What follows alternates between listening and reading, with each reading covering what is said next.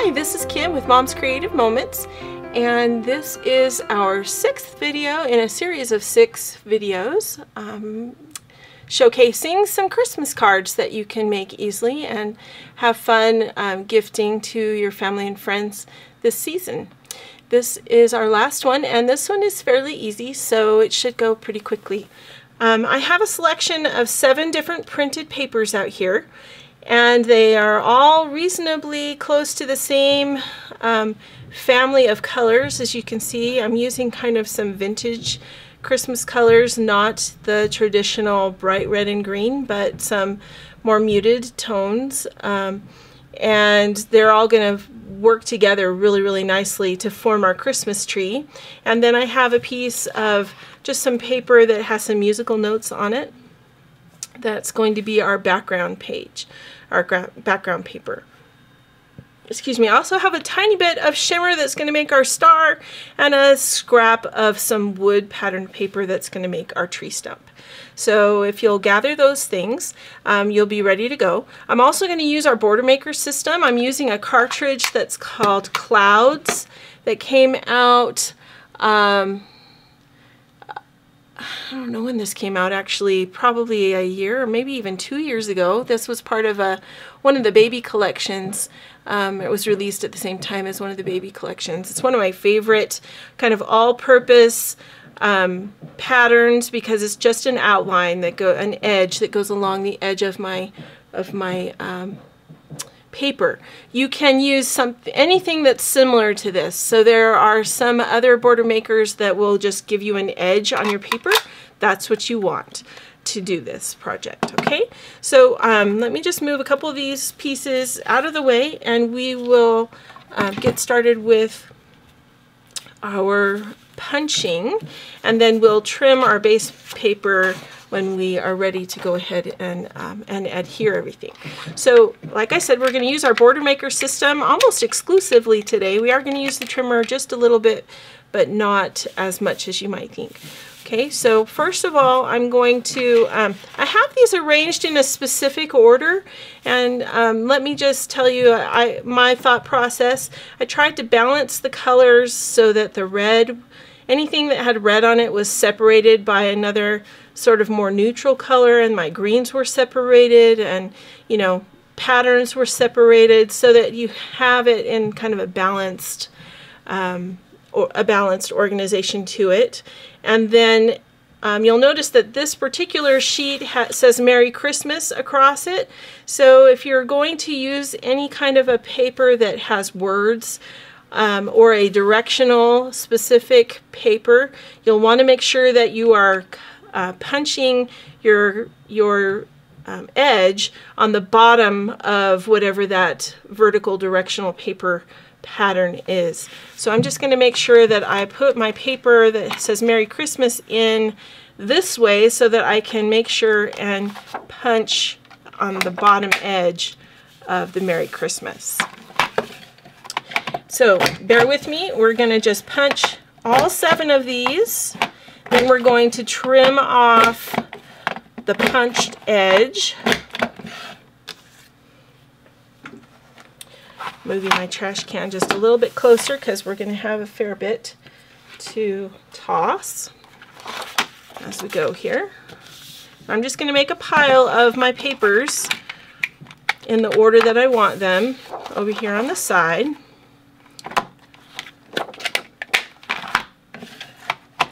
You can make 3 cards with one of the strips that we're putting together here. So if you are making multiple cards for people, or if you're looking for a pattern of cards, a pattern of Christmas cards that is going to make multiple cards because you have lots of people you're gifting holiday cards to, this is a great one because you can punch all of these and then get 3 cards from the one group of punched pieces that you're making. So it's relatively more fast to put this one together, is what I'm trying to say. Not saying it very well, but that's what I'm trying to say. Okay.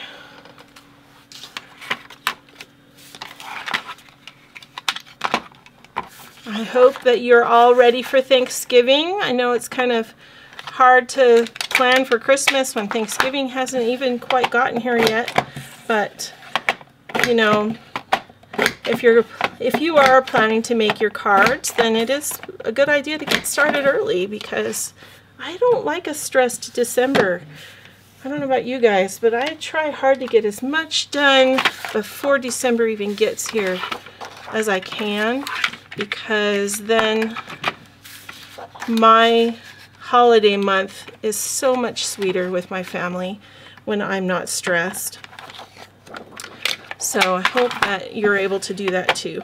And that's kind of why I'm bringing you all of these in November, so that you can have them to get started whenever you're ready.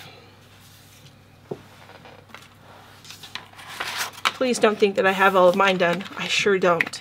But I have some great helpers. My husband likes to come down here and keep me company when I'm scrapping in the family room, and so he'll come down and say, what can I help with, especially this time of year. And I have some old card kits that I put together that were not used, and so he's been sitting here, bless his heart, and putting together Christmas cards while he watches his Star Wars stuff on Disney Channel and other places, other series that he enjoys, and or listening to a book. He just started a Brandon Sanderson's book that he's really enjoying, and so sometimes he'll listen to that, and he'll just sit here and put together cards while I'm scrapping. It's really nice. Stuff we can do together, right? Alright, so now I have all my pieces punched. I'm just going to set my Border Maker system to the side and grab my trimmer real quick. Now we're going to go ahead and take each of these that we've punched, and we're going to trim them at 1.5 inches. So what that means is the tallest edge of the pattern that you have punched, that needs to be 1.5 inches. Okay, so we're going to have each one of these, and then you can set the rest of that piece aside, but each one needs to be 1.5 inches, and just kind of pile them up one on top of each other.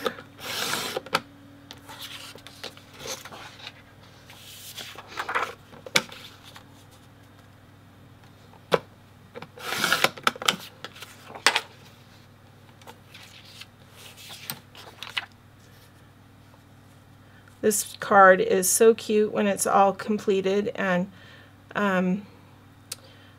really goes together relatively quickly, as I mentioned before, and so it makes it look like you've spent a really long time creating something special just for your friends and family. Just, you know, and we all want them to feel special, but sometimes it's also nice if they can feel special and it doesn't take us as long, right? So 1.5 inches.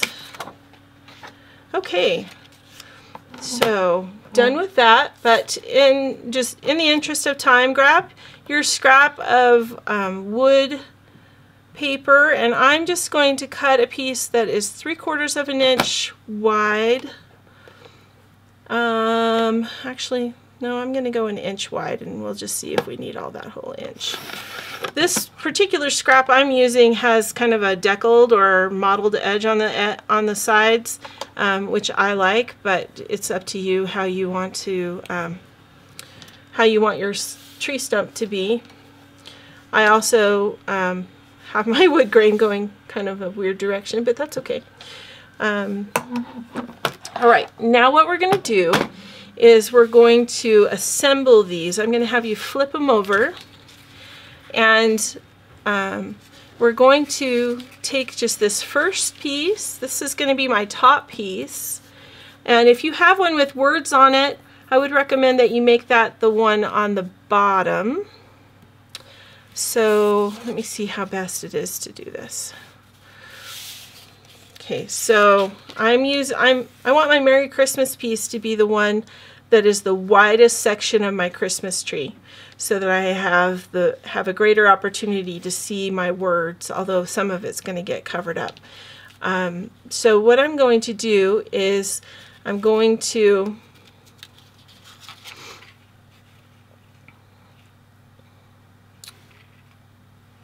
okay, so I have mine kind of stacked backwards, but I want to put my Merry Christmas on top of the one that's going to be just above it, and I'm going to glue it down about 1/2 inch from the straight edge at the top. Okay, so the bottom piece is on top. I'm going to add some repositionable adhesive so I can rub off any portion of it that is not where I need it to be. Just all the way across, kind of in varying places, because you don't know exactly where you're going to be cutting it. And then I want this to be approximately 1/2 inch. It's okay if your widths are variable, but it's good to try to make them as close to the same as you can. Okay, so that being said, now I'm going to flip this over. I'm going to put some more adhesive on the top of that next layer. See how I can't really see my Merry Christmas because it's mostly covered, but that's okay. I'm not going to stress about that.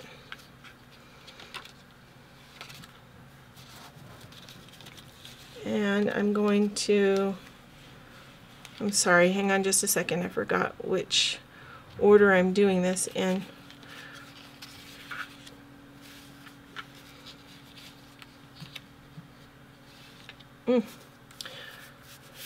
You know what? I'm going to put these in, I'm just going to shuffle these just a little bit just to make this easier on myself. There. Okay, so I'm going to turn them this way so my edge is towards the top, and I'm just going to adhere them every 1/2 inch, layering them down. I'm sorry if that's confusing.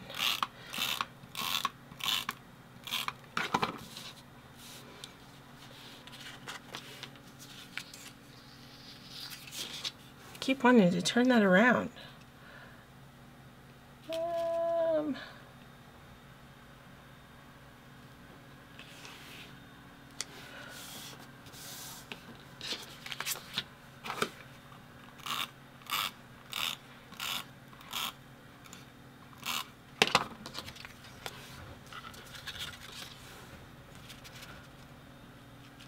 That one's pretty. I think the hardest part of this particular design is choosing your papers, because you know, when you have these beautiful double-sided papers with beautiful designs on both sides, it can really be tough to decide which ones work best together.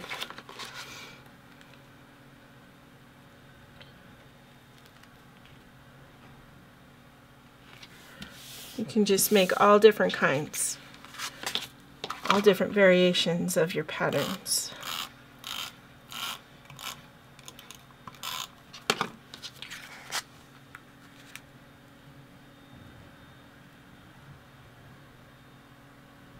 All right, now that I have all of these sections put together, what I'm going to do is grab my trimmer again, and I'm going to cut these in 4-inch sections. So you're going to have 3 4-inch sections. Don't worry if all of your edges don't meet exactly. It is okay. Don't stress about that, okay? So we want 4 inches. You're just going to make 2 cuts so that you have 3 4-inch pieces, okay? Then what I'm going to do is I'm going to grab a pencil. I'm going to flip my design over. Using my grid on my mat, I'm going to find the center of each one. So here's the centerpiece. And because this is the back, you'll notice I flipped it over. I'm just making a really bold mark right in the center at 2 inches, because that's going to be my cutting point where I'm going to line up my angle, okay, for my tree. So 2 inches on each one of those. And then what I'm going to do is I'm going to line this mark up on my cutting line and line the lower edge by my patterned edge that I punched. I'm going to use that corner on my cutting line and the center point I just marked on my cutting line. Make an adjustment there, okay. And I'm just going to cut, and then I'm going to turn it and use the other edge next to the punched line and my center that I marked down here.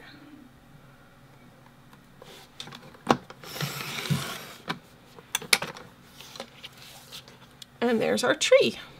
All right, so you can do that very easily. Do all 3 even while you're got your trimmer out. Oh, don't be in a hurry like I was, because I just did that slightly off.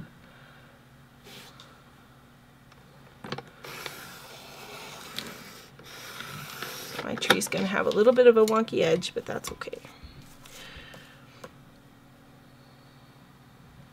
I am okay with that.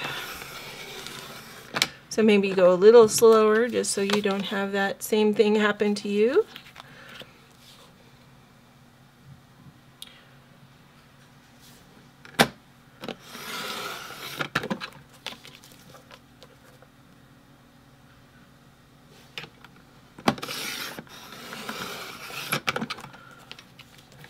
All right, and we've got our 3 trees.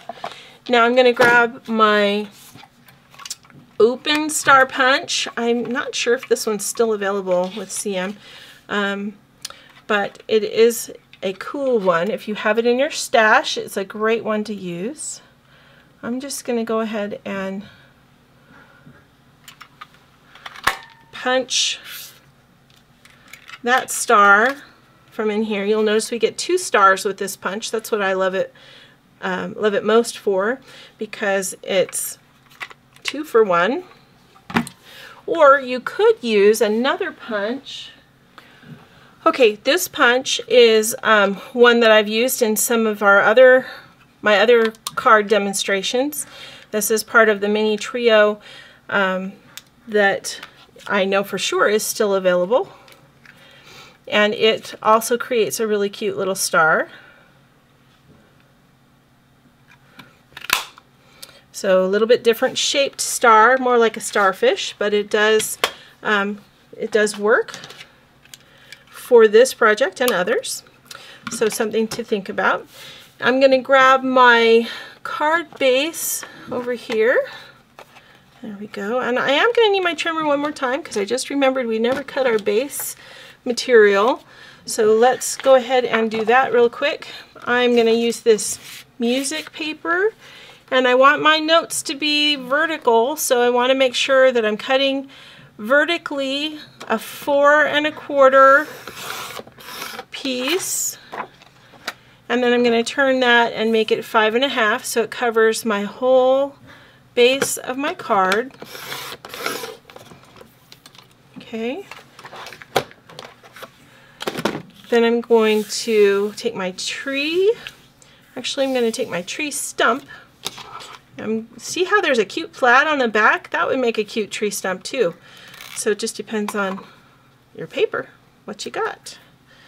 So I'm going to not put that right on the edge, but I am going to center it about 1/8 of an inch from the edge down here. Okay, so there's my tree stump. Now I'm going to, oh, this brings up a good point. So the top of my tree here is just barely hanging on, and that's because when you use your repositional and you don't put it all the way across, sometimes you have places where it's not adhered as well. So I'm just going to take a minute and fix my tree. You might have that happen to you too, so just keep it in mind. And I'm just going to match, if that happens to you, just match your edges and put it right back on, and you're good. Okay. So then I'm going to use my repositionable adhesive and run it all the way down both, not all the way down, but down the majority of both sides and a little bit in the middle there. Going to center my cute little tree over my tree stump. Don't get it too high because you want room for your star up there on top. So just like so, right? Then I'm going to use a little tiny foam square for my star. I only need one, tiny little one. So this is a good good project for using up scraps. It's a good project for as far as it not using up a ton of materials that you otherwise would want for something else. There you go. Here's our previous sample that I made, and here is the one we just did. And you've got two more waiting in the wings that will go together in a flash. Super. All right, well, I hope that you've enjoyed this series, and I hope that you spend some time making some special cards for loved ones this season. And I'll be coming to you in future videos with some wonderful holiday layouts for your 12 by 12 album for all of your holiday photos. And as you can see, I'm getting ready here in with my icy blue nail polish and my Mickey and Minnie. We're taking the family to Disney for a holiday weekend, and gonna have some fun out there for Christmas. So so that's why I have those. But in the meantime, I hope that you have a nice and wonderful Thanksgiving coming up, and that you enjoy spending some time making these greetings for your loved ones. And as always, I wish you many more creative moments. Thanks so much. You have a great day.